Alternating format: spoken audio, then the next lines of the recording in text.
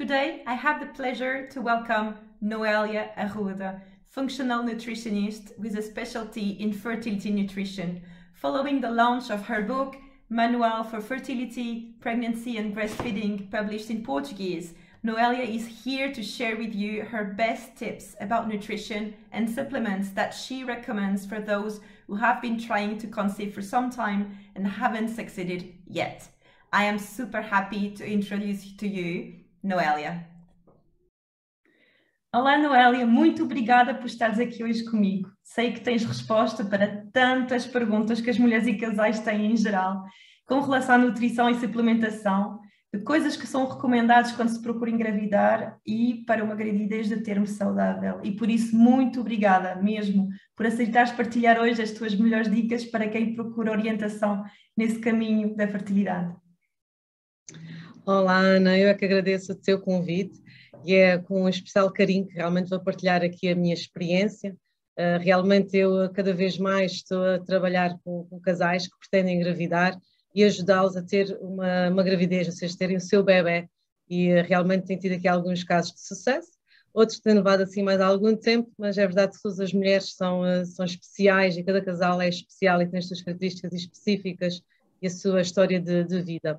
Aqui mais direcionada à nutrição, a parte da alimentação, quando nós fazemos uma abordagem em relação à alimentação do casal, eu gosto sempre de começar com os estudos de análises clínicas. É sempre importante o casal fazer um estudo aprofundado das análises clínicas para, de alguma maneira, perceber como é que está o seu estado fisiológico, metabólico e hormonal. Essas análises normalmente são pedidas pelos ginecologistas, não é? Eles pedem as análises e depois os casais trazem as análises, tanto do homem como da mulher. E aqui só puxando rapidamente à questão do homem, porque não vamos desmerecer a parte do homem, mas dá-se pouca importância, não é? A questão do espermograma, que é muito importante nós percebermos, e também muito importante para situações de casais que já tenham tido alguns abortos, estudar de uma forma mais aprofundada e fazer o exame da taxa de fragmentação de DNA. Infelizmente há muitos médicos que não pedem, e isso eu tenho sempre insistido nas minhas consultas, porque realmente é um ponto fulcral para conseguirmos uma gravidez. O que acontece muitas vezes é que há uma gravidez e depois há um aborto, e depois não se explora a questão do homem. E apesar do homem produzir muitos espermatozoides, não é? Convém que eles sejam todos de qualidade. A alimentação no homem também é impactante, claro que nós temos que ter uma alimentação saudável, um estilo de vida ativo, ter alguns cuidados com a atividade física, não ter substâncias de adição como o álcool e o tabaco, isso tudo vai danificar os espermatozoides. Em relação à mulher, a mulher é muito mais complexa, não é? Nós levamos um ciclo de 28 dias para criar um óvulo de qualidade, enquanto que os espermatozoides são precisos em muito maior número, não é? Após cada ejaculação. Portanto, a mulher tem que ter aqui um cuidado mais específico, um cuidado mais profundo em relação aos alimentos, porque todos os dias contam, ou seja, todos os dias os alimentos que são consumidos vão introduzir no organismo nutrientes que vão nutrir gradualmente e todos os dias aquele óvulo. Quando se pensa na fertilidade de casais, isso também é um assunto que já largamente está abordado e toda a gente fala disso, seja a medicina chinesa, seja a nutrição, seja a medicina clássica, e tu também abordas isso, que é necessário 3 meses, não é? Para preparar o casal. Preparar o casal mentalmente, emocionalmente, fisicamente, hormonalmente, portanto, tudo é preciso criar aqui uma estrutura para conseguirmos obter o nosso bebé. Então, estes 3 meses antes é sempre o trabalhar o início daquele óvulo que nós pretendemos fecundar, não é? Portanto, há 3 meses atrás, eu tenho que pensar, quando eu pretendo engravidar, tenho que pensar em 3 meses antes, fazer um trabalho bem aprofundado em termos de alimentação, estilo de vida, hábitos de atividade física também, que muitas vezes a pessoa não introduz a atividade física, e nós temos que a atividade física não só para tonificar um corpo, mas também para produzir hormonas que vão ser hormonas que vão estimular a nossa hormona maestra, que é a tireoide, para produzir hormonas sexuais de qualidade. E as hormonas na questão da mulher funcionam muito em sintonia, não é? Nós sabemos que na primeira fase do ciclo nós temos os estrogénios, eles têm também de ter uma série de nutrientes para funcionarem corretamente. Depois temos a ovulação e depois temos também a questão da progesterona para conseguirmos fazer a nidação e a implantação desse óvulo para que seja fecundado. Em termos de alimentação, é muito importante pensar que numa primeira fase do ciclo, E é verdade, se nós olharmos um bocadinho depois da mulher ter o período menstrual, há muito mais energia, há muito mais apetência para iniciar um plano alimentar, um plano de atividade física, está muito mais aberta e receptiva a essas mudanças, porque realmente o organismo requer muitos nutrientes. E fazendo aqui um paralelismo ao jejum intermitente, que se fala hoje muito, está muito em voga, não é? O jejum intermitente, o importante não é fazer o jejum intermitente, é os alimentos que se introduzem no jejum intermitente. É a mesma coisa com o ciclo menstrual. Depois de passar um ciclo menstrual, temos sempre que pensar, ok, vamos começar um novo ciclo, mas aquilo há 3 meses, daqui a 3 meses, não é? Portanto, todos os meses contam. Muitas vezes o que acontece nas minhas consultas é que os casais começam a fazer uma alimentação muito direitinha. Normalmente as minhas consultas são sempre feitas a meio do ciclo, para depois acabar aquele ciclo e iniciarmos tudo direitinho no ciclo seguinte. Então começam a fazer a alimentação direitinha, começam a ter fazer mais atividade física, começam a dormir melhor, porque introduz-se a suplementação também para ser um coadjuvante fundamental aqui na parte do equilíbrio emocional, hormonal e fisiológico, não é? E então o que acontece é que no segundo mês, às vezes acontece a gravidez, mas este óvulo do segundo mês, não é? Não está tão nutrido quanto aquele que nós temos na produção inicial de há 3 meses. Portanto, o ideal será realmente pensar em 3 meses para se preparar. Se, entretanto, acontecer, é sempre uma graça, não é? É sempre bem-vindo, mas já está mais nutrido do que se não tivesse feito aquelas modificações, aquelas alterações. Em relação à alimentação, há aqui um ponto fundamental de alimentos, de um suplemento que eu gosto de recomendar, que é a geleia real. Nós sabemos que a geleia real está largamente prescrita em muita patologia, seja no cancro, seja no sistema imunitário, nas doenças autoimunes e também na fertilidade, não pode deixar de ser. Porquê? Porque a geleia real ela vai exacerbar a ovulação. A ovulação são 12 a 24 horas, né? Aquele período de ovulação exatamente, mas nós temos o período fértil. O que é que vai acontecer? Nós vamos melhorar o nosso muco para, de alguma maneira, o muco cervical, de alguma maneira, os espermatozoides ficarem mais bem aconchegados até esperar o momento da ovulação, não é? E também a geleia real torna o óvulo muito mais permeável aos espermatozoides. Além da geleia real, é muito importante o consumo de ômega 3. O ômega 3 pode vir através do peixe, pode vir através dos frutos secos, pode vir através da chia, das sementes, não é? Mas é muito importante também fazer ali a suplementação de ômega 3 para trabalharmos desde o início da produção do óvulo a qualidade dessa membrana do óvulo para melhor permeabilidade a nível do espermatozoide. Fala-se pouco, fala-se muito em relação à água, não é? A água às vezes não é tão mais importante na gravidez, mas na fertilidade é muito importante, porque também se a mulher está mais hidratada, produz mais muco cervical, e isso é muito importante para a saúde dos espermatozoides até esperarem aquele momento da ovulação, não é? Outros alimentos também interessantes e estamos sempre para falar disso, e quando falei daquela questão do jejum intermitente, quando é que nós devemos iniciar, que alimentos é que nós devemos iniciar o jejum intermitente? Portanto, o importante não é o jejum intermitente, mas os alimentos que nós introduzimos. Então, nós devemos iniciar o jejum intermitente sempre com alimentos vermelhos, porque são antioxidantes, são anti-inflamatórios, são alimentos cheios de polifenóis, não é? E no caso da fertilidade é a mesma coisa. Um dos alimentos da dieta da fertilidade é realmente os frutos vermelhos, porque eles têm muitas substâncias protetoras. E nós sabemos que quando da fecundação vai haver muito stress, vai haver muita multiplicação celular e isso gera muito stress metabólico. É normal que haja, mas se nós tivermos uma série de alimentos ricos em polifenóis e antioxidantes, nós minimizamos esse stress e conseguimos mais a questão da anidação e implantação de uma forma mais correta. Há aqui um aspecto muito importante dentro da fertilidade, que é a questão do sono.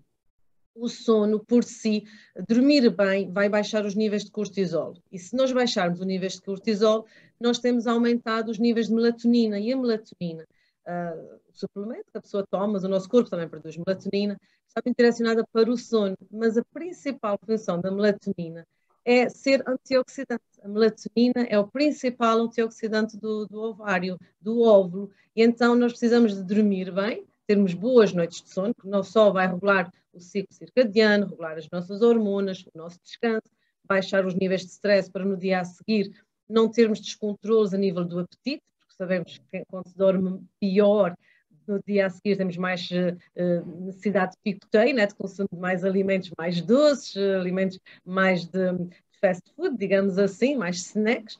E então esta melatonina que é produzida durante uma boa noite de sono vai tornar o organismo mais antioxidante. E então a melatonina, como suplemento que também recomendo, vai ser o principal antioxidante do óvulo, vai ser o principal antioxidante daquela situação de fecundação, não é? Do processo de fecundação. E então nós precisamos aqui de dormir bem para conseguirmos ter então um corpo menos inflamado e um corpo com mais antioxidantes produzidos pela melatonina. Acho que o sono é fundamental, daqueles aspectos. Eu costumo dizer que nós temos aqui uma base, um triângulo, não é? É o sono, é a atividade física e a alimentação. E isto faz parte de um cluster de situações que nós temos que esmiuçar, digamos assim, em relação aos casais, para que mudem também o seu estilo de vida, para também, de alguma maneira, conseguirem ter o seu bebê, porque ter um bebê não é só realmente, olha, desejo ter um bebê, nós temos que ter aqui uma série de estruturas, temos que nos preparar fisicamente, emocionalmente, mentalmente, espiritualmente, para receber aquela bênção que é realmente ter um bebê. E por acaso, só aqui num exemplo, até ontem tive uma consulta de rotina com uma paciente, e eu disse a ela, o marido está a fazer isso, o marido está a fazer assim, você está a fazer, não estava, e depois a gente chega numa situação, mas qual é aqui o objetivo? Ou seja, tivemos a consulta há 2 meses atrás, não é? Estamos aqui a fazer a consulta ao final dos 3 meses, porque os meus programas têm 3 meses de acompanhamento. Todos os meses eu faço um check-up. Há sempre qualquer coisa que não está a funcionar, ou porque não comprou o suplemento, mas a alimentação está a fazer bem, ou ainda não está a fazer atividade física. Então nós temos que pensar, nós temos que reunir todas as condições, não podemos ficar à espera, não é? As coisas acontecem, é verdade, mas temos que também fazer a nossa parte, porque se não fizermos a nossa parte em termos de mudanças dos hábitos alimentares, porque é necessário fazer compras, é necessário criar uma nova rotina de métodos de confecção, de refeições, do que levar para o local de trabalho, ou se está em casa a fazer refeições com mais regularidade, mais saudáveis. Portanto, tudo isso vai ter impacto a nível da fertilidade, tanto do homem como da mulher, e depois do casal em si. E então, essas questões às vezes custa um bocadinho, é verdade que a mudança gera sempre algum desconforto, mas nós temos que ter muito bem definido o nosso foco, temos que ter muito bem definido aquilo que nós pretendemos para o nosso futuro. Se o objetivo é ter um bebê, então vamos criar todas as estruturas, vamos criar todas as estratégias, vamos criar todos os mecanismos para conseguir ter o nosso bebê. Portanto, a alimentação funcional, a alimentação que tem em vista aquilo que o corpo necessita. Já falei dos frutos vermelhos, já falei do ômega 3, que pode ser através de alimentos ou através de suplementação. Temos a questão dos legumes e vegetais, isso está largamente descrito, as pessoas sabem, mas depois o saber até o cumprir faz aqui alguma diferença. Então nós temos que pôr em prática, a gente sabe as coisas, mas também temos que pôr em prática. Em relação à carne, ao peixe, aos mariscos, são todos alimentos interessantes para ir colocando no nosso organismo mais nutrientes, para também não estarmos sempre a utilizar a suplementação, mas só mesmo em casos muito específicos, introduzir mais cogumelos. Portanto, o cogumelo é um dos alimentos também da fertilidade. Em relação ao inhame, isso também já foi uma coisa que eu já falei largamente, o inhame e a mandioca e a batata doce são alimentos da fertilidade, são alimentos que se deve consumir com mais regularidade. Assim conseguimos evitar as massas, conseguimos evitar alimentos que têm glúten, e a gente sabe que o glúten de alguma maneira vai implicar na fertilidade. No início da nossa conversa falei que a alimentação no homem é muito importante, mas na mulher é muito mais importante. Enquanto que no homem podemos dizer que o glúten não é tão impactante quanto na mulher, mas na mulher o glúten é muito impactante em relação à fertilidade. E isso é algo que a gente tem que pensar um bocadinho. E às vezes eu pergunto, deixa de ser uma alimentação sem glúten? E as pessoas dizem que sim, e depois eu vou ver, os flocos de aveia não são sem glúten, as bolachas cracker não são sem glúten. Portanto, há uma série de alimentos que nós introduzimos na nossa alimentação, mesmo não sabendo, mas erradamente vai impactar na nossa fertilidade. E então, isso é importante nós olharmos aqui a questão do glúten. Há uma série de alimentos que nós podemos substituir. Não é um drama não usar glúten. Há uma série de estratégias hoje em dia que nós podemos utilizar. Todas as pessoas gostam de uma tapioca, então a tapioca não tem glúten, é uma excelente estratégia para nós fazermos. Mas nunca dá certo fazer a tapioca. Então fazemos uma crepioca, utilizamos o ovo, que é um alimento de alto valor biológico, que é um alimento extremamente importante para a fertilidade, misturamos o ovo com a farinha de tapioca e sai sempre certo. Isso é a minha experiência pessoal, tenho passado essa experiência para as minhas pacientes e dá sempre certo. Portanto, fazem uma queca, uma omelete, não é? Que tem ali o hidrato de carbono, faz um bom snack e não tem glúten, o que é uma grande estratégia. E depois no mercado há muitas farinhas e isso depois também fornece listas de alimentos sem glúten, receitas, porque também ajuda, as pessoas também podem saber e facilitar a vida, não importa. Agora é sem glúten, mas qual é a estratégia que nós vamos utilizar, quais são os alimentos que nós vamos utilizar. Então, nesse aspecto, vamos de alguma maneira pensar nesses pequeninos pontos que fazem toda a diferença. E eu vou levantar aqui uma outra questão que às vezes as pessoas não estão muito despertas, é a questão do bisfenol A. O bisfenol A que existe nos plásticos, não é? Sem ir muito, e se nós formos aqui mesmo à profundidade da fertilidade, nós podemos ir falar da cosmética, podemos ir falar dos produtos de cabelo, das pinturas, não é? Portanto, tudo isto influencia a fertilidade, são tipo toxinas que nós estamos a ter no nosso organismo. Nós pensamos que não, mas um simples creme, se a pele absorve, quer dizer, vai entrar para o nosso organismo esse tipo de substâncias. Mas só que pela questão da água, que é uma coisa muito simples, uma coisa fácil de nós podermos mudar este hábito em casa, é termos um filtro de água. Podemos comprar uma garrafa que tenha um filtro e utilizar e filtrar a água. Significa, se a água é tão importante e se a água vai produzir mais muco cervical, portanto, significa que eu preciso ingerir mais água, mas atenção, essa água também tem que ser de qualidade. Da mesma maneira, quando se para o jejum, que toda aquela janela nutricional deve ser de qualidade, não é? Toda a minha alimentação para a fertilidade também tem que ser de qualidade. E então, a água é extremamente importante. Usar água em garrafas de plástico deve ser o mais evitado possível, deve-se evitar mesmo essa utilização dessas garrafas e utilizar garrafas de vidro para colocar esta água filtrada e levarmos para o local de trabalho ou para termos na nossa casa, podemos usar nos copos de vidro e evitar ao máximo as garrafas. E depois as pessoas dizem, mas se vier a água, se eu comprar os garrafões de água, posso filtrar a água? Sim, já é uma mais-valia, portanto se utiliza comprar as garrafas de plástico, mas filtra. Ou então pegar na água, ferver e filtrar e assim temos uma água de melhor qualidade. Porque a nossa água da corrente da rede pública é ok, é boa. Portanto, ainda conseguimos ter esse privilégio em vez de estarmos a comprar garrafões de água, garrafas de água, porque estão muito tempo, às vezes em temperaturas demasiadamente elevadas, e que isto também depois, às vezes através da filtração, não conseguimos eliminar esse bisfenol A. Portanto, seria mais nesse aspecto que nós devemos insistir para utilizar os filtros de água para poder ter uma água de qualidade.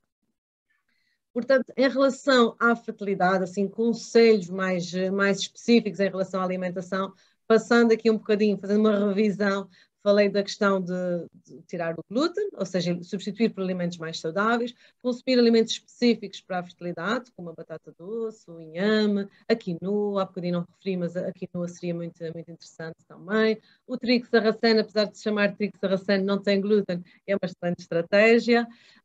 Depois a questão do ômega 3, os peixes, ou então através de suplemento, através dos frutos secos. A questão da água, como acabamos de falar, e também a parte do cálcio. Onde é que nós podemos ir buscar cálcio? Às vezes há os lácteos, as mulheres são mais intolerantes aos lácteos, a lactose, causa alguns transtornos. Então nós podemos utilizar alimentos sem lactose, por exemplo, um iogurte sem lactose, não é? Mas também podemos utilizar queijos sem lactose ou utilizar uma outra fonte de leite. Nós temos leite de búfala, temos leite de cabra, temos leite de ovelha. E porquê é que estamos sempre a consumir alimentos com leite de vaca, que a produção é mais extensiva, não é? Então, de utilizarmos um queijo de cabra, um queijo de ovelha, um queijo de búfala, uma mussarela de búfala, nós temos aqui alimentos riquíssimos em cálcio. O problema muitas vezes está na proteína do leite de vaca, que está, de alguma maneira, vai implicar com um constrangimento a nível do nosso sistema imunitário, e a proteína do leite de cabra e de ovelha e de búfala é diferente, não causa tantos transtornos a nível do nosso organismo e conseguimos ter o que nós pretendemos, que é realmente o cálcio. o cálcio é fundamental para a saúde do óvulo. Isto aqui não se consegue tirar de lado nenhum, quando nós temos mesmo que consumir o cálcio, porque sem o cálcio muitas vezes o óvulo não consegue levar a fecundação até ao fim, ou seja, pode haver uma fecundação, mas nem sequer chegamos a um blastocisto porque não há cálcio suficiente. O blastocisto é aquela fase em que há a multiplicação celular antes na parte da nidação, não é? E se não tivermos cálcio, não conseguimos chegar a esse objetivo. Portanto, alimentos ricos em cálcio, alimentos que tenham cálcio, mas que não sejam agressivos ao organismo, como por exemplo o leite de vaca que tem a lactose, e utilizar outras fontes de leite, como o leite de ovelha, ou leite de cabra, ou os queijos de búfala. Portanto, pensar nesses pequeninos pontinhos que são realmente muito importantes para a fertilidade, para a mudança dos hábitos alimentares. E já começando por aqui, já conseguimos ter aqui grandes estratégias e grandes mudanças a nível da nossa composição corporal, a nível da nutrição que nós colocamos, dos nutrientes que nós colocamos no nosso organismo e também tornar aqui os nossos ovos mais férteis. Sempre no outro pontinho que tínhamos falado da alimentação, a questão do sono e a atividade física. E há bocadinho falei que a questão do homem, a atividade física é importante, porque há modalidades como andar de bicicleta ou andar de moto com muita frequência, vai criar alguma fricção a nível do saco escrotal e esta fricção vai aumentar a temperatura e aumentar a temperatura vai danificar os espermatozoides, não é? Por isso é que é importante nós estudarmos a taxa de fragmentação do espermatozoide para perceber se eles estão danificados de alguma maneira que possam impactar com a fertilidade do casal. E então, modalidades como bicicleta, que às vezes há muitos homens que fazem bicicleta, e sim temos que fazer aqui uma paragem com esta modalidade, optar por outras modalidades, para não danificar os espermatozoides. Contudo, o casal, a mulher pode fazer qualquer tipo de modalidade, toda atividade física pode fazer, claro, há atividades físicas mais específicas, outras que estimulam mais a queima de massa gorda, outras que estimulam mais a parte de elasticidade, portanto, tudo isto é importante, o que interessa é mexer, ao fim e ao cabo, é estarem ativas, é fazerem atividade física, porque isso vai gerar a nível do organismo mais, e está nos artigos científicos, mulheres mais ativas são mais férteis, portanto há uma relação muito estreita com a atividade física e a saúde no geral, e principalmente para casais que pretendem engravidar, a atividade física em conjunto vai gerar muito mais união, vai baixar os níveis de stress, vai criar uma série de estruturas a nível do nosso organismo e aumentar a fertilidade. Não podia deixar de falar sobre o intestino, não é? Porque realmente nós podemos comer muito bem, podemos fazer uma certa suplementação e ao estudar as análises nós vemos quais são os déficits nutricionais e fomos com a suplementação para conseguirmos de alguma maneira satisfazer as necessidades extras de alguém que pretende engravidar, de um casal que pretende engravidar, seja do homem, seja da mulher. O estudo das análises é sempre importante para nós, com a suplementação, darmos nutrientes extra para aquelas necessidades extras que vai ser quando da fertilidade, quando da fecundação, nidação, implantação e a gravidez viável. É a questão do intestino. Nós podemos comer alimentos fantásticos, podemos fazer suplementos magníficos, mas se não tivermos um intestino que esteja com boas bactérias a funcionar corretamente, diariamente, quando falo ter o intestino regular, é todos os dias ir à casa de banho à mesma hora. Portanto, é importante que haja essa rotina, essa higiene do intestino. Não é? E depois também pensar que se nós estamos a consumir alimentos muito interessantes, também essa absorção também vai ser interessante e a qualidade das paredes intestinal, a permeabilidade da parede intestinal também deve estar bem controlada para não passar toxicidade para o nosso sistema imunitário, para que ele não reaja contra o nosso organismo. Portanto, a parte do intestino é muito importante. No caso das mulheres, mais importante ainda, porque a zona anal é muito próxima da zona vaginal e há comunicação de bactérias de um lado para o outro. E se nós pensarmos que uma mulher que tem obstipação, tem um intestino mais inflamado, às vezes pode ter uma relação, e há muitos artigos científicos que referem que se há uma disbiose intestinal, a mulher também tem uma disbiose vaginal. E por melhor que seja a fertilidade desta mulher, por melhor que sejam os espermatozoides, se tiver uma disbiose vaginal, nós vamos ter morte dos espermatozoides. Portanto, não temos aqui, mesmo que tenha a produção do muco, se tivermos aqui bactérias que estão a comprometer esta saúde dos espermatozoides, nós vamos ter aqui uma infertilidade sem causa aparente. E então, os probióticos vaginais, os probióticos intestinais são muito importantes. Desparasitar o intestino é muito importante para limpar o intestino, depois colonizar com boas bactérias e depois colocar os alimentos fantásticos que nós falamos na alimentação e os suplementos alimentares para realmente nós suprirmos as necessidades que o nosso organismo tem.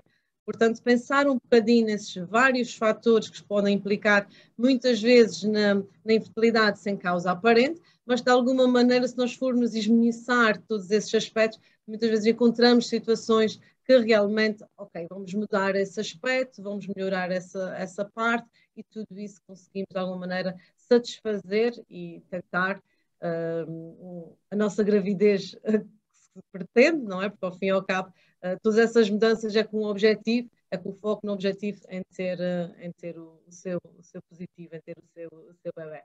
Portanto, resumindo e concluindo, seriam estes aspectos que eu queria abordar, a parte da alimentação, a parte do sono, a atividade física, falar da parte das análises e a suplementação sempre ligada, e a parte do intestino, que realmente é por aí que começa a nossa saúde e às vezes está tão esquecido, mesmo na classe médica, às vezes é muito esquecido que o intestino é o ponto inicial de tudo. E pronto, eu desejo que tenha sido explícita, estou disponível para questões, portanto, se houver assim alguma questão que me queiras perguntar, estou disponível. Obrigada, Noélia, fantástico. Acho que deste imensas dicas, orientações, respostas, certamente para os casais poderem assim procurar algumas respostas adicionais na alimentação e também na suplementação e a questão do sono, sem dúvida que é primordial nesta fase da fertilidade. Acho que foi fantástico tudo aquilo que tu partilhaste. Muito obrigada. Não, é que agradeço, obrigada.